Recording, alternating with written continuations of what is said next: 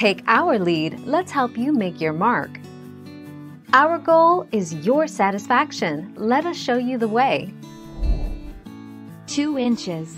So a general rule of thumb is if the nail is at least 2 inches into the tread, you're fine driving on it.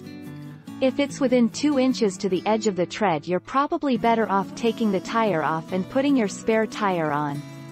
Some have suggested to plug your tire as the permanent solution.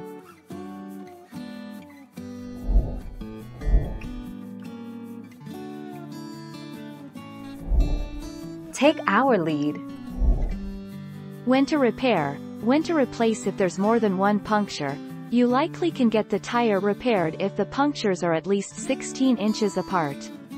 Otherwise, it's time to buy a new tire.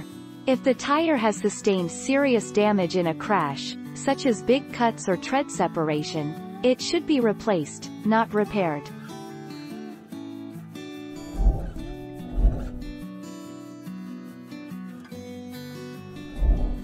Take our lead. Is it safe to drive with a nail in your tire? Yes and no. It is safe for you to drive a short distance from your house or wherever you first noticed the nail to your local service center or tire center. While the nail has likely punctured the tire, in many cases it's actually plugging the hole that it created.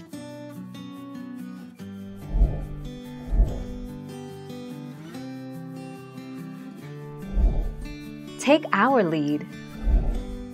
If you're looking into having a puncture repaired on a tire, you're looking at spending on average between $10 to $20. The size of the puncture makes a huge difference and will determine the amount you will spend on getting your tire repaired.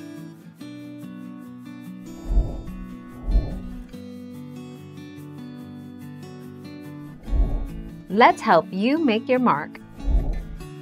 Driving with a slow leak in your tire is potentially dangerous because it can cause a flat tire.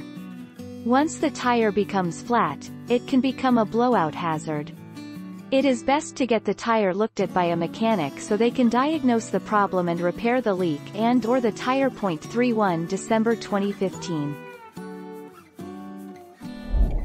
Thank you for watching. Please subscribe and hit the bell notification.